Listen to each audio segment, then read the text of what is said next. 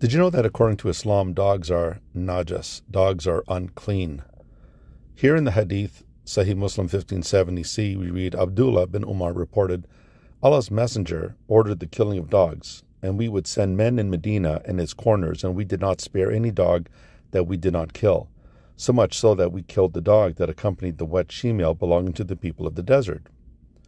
And so the Messenger of Allah here is Muhammad, and he orders the killing of dogs.